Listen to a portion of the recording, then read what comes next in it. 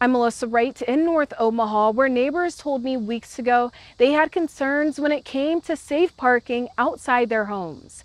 Now they're taking it upon themselves to bring back what they say the city took from them when they put in bike lanes.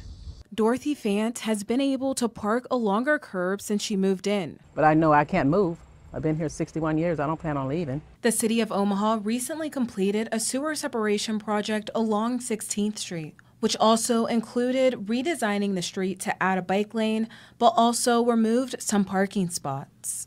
This is something that they might have studied downtown and behind a desk, but they didn't come out and do a foot walk. They didn't come out and do a parking analysis. Over the last week, Dorothy and her son Robert are rallying neighbors to ask the mayor's office to step in and help. 25 out of the 75.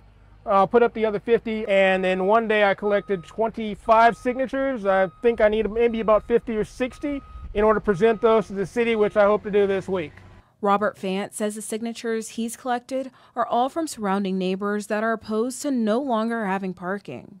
I reached out to the city asking if they planned on adding parking. They said in part, the project did include some reduced on-street parking with the addition of the bike lane. However, these were public on-street parking spaces. No residents are losing parking that they currently own. Why are you dogging us like this for no reason? Because all we're asking is simple parking on the street, what we had already. They took away what we had. It belonged to the city, true enough.